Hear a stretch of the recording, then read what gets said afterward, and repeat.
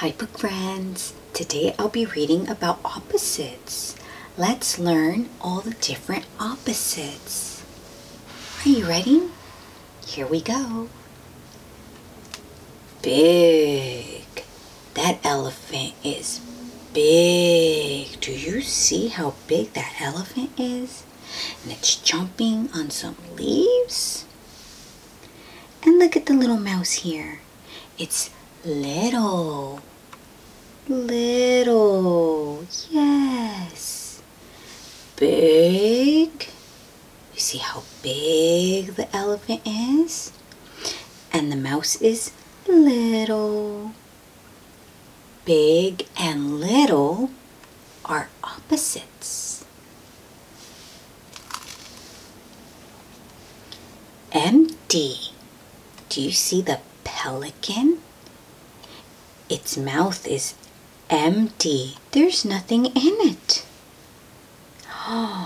But on this page, the pelican's mouth is full.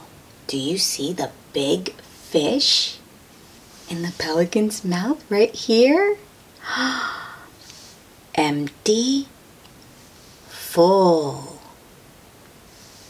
Empty and full are opposites.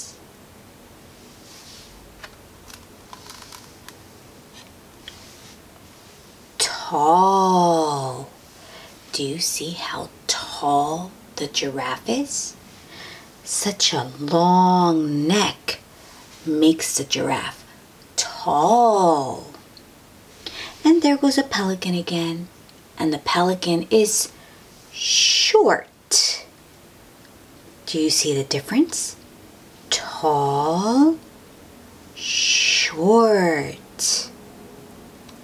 Tall and short are opposites. Now here we go with the elephant and the alligator. The elephant is right way up. It's standing the right way up. And it's holding the alligator upside down. You see how the head is down and the tail is up? The alligator is upside down. Right way up and upside down are opposites.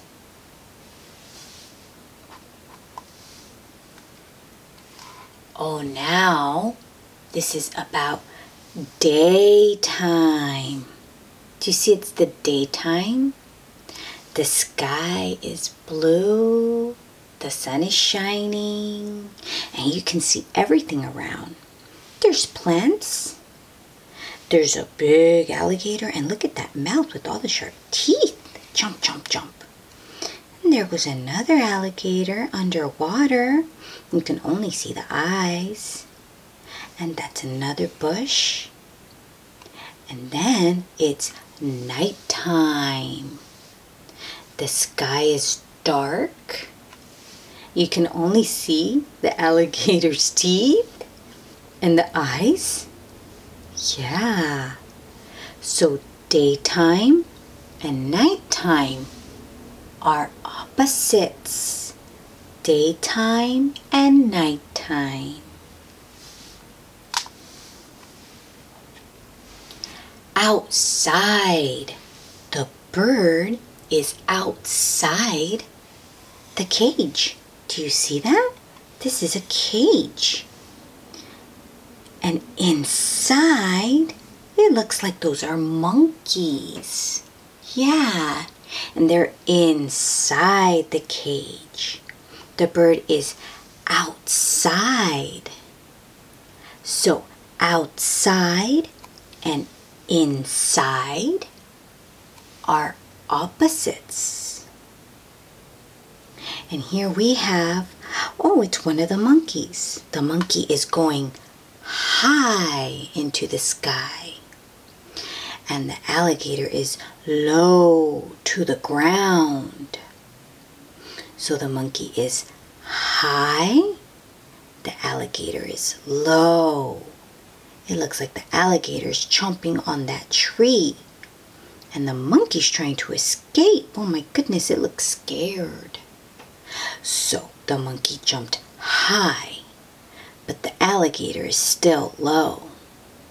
High and low are opposites. And here we go. Do you see the frog? It is leaping up. It is going up. And she is crouching down. She's down. See? The knees are bent. Crouching down. Oh, and there's a porcupine right there. Don't sit on that porcupine. That's going to hurt. Porcupines have sharp hair. So, the frog is going up, leaping up, and crouching down. So, up is the opposite of down. Up and down. Up and down. They're opposites. Oh. So, there goes another froggy. And that little froggy is light. Light. Uh-oh, and what is this animal? It looks maybe like a hippo, maybe? And look, it is heavy. Heavy hippo. Compared to the frog, the hippo is heavy. And the froggy is light. So, light and heavy are opposites.